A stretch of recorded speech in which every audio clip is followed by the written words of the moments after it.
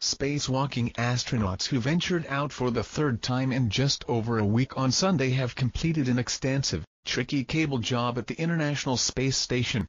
But, dramatically, right before Sunday's spacewalk, engineers spotted problems with American astronaut Butch Wilmore's suit. While it had functioned perfectly during the first two spacewalks, on Sunday morning, a pressure sensor briefly malfunctioned before he floated out. A mechanical gauge, however, was operating fine. Mission Control told Wilmore that he would need to pay extra attention to how his suit was feeling throughout the 7-hour excursion. Meanwhile, NASA said a small amount of water got into American astronaut Terry Virts' helmet once he was back in the airlock and the chamber was being repressurized on Wednesday. They were forced to spend 2 days analyzing his suit after the water leak occurred at the end of an outing earlier this week.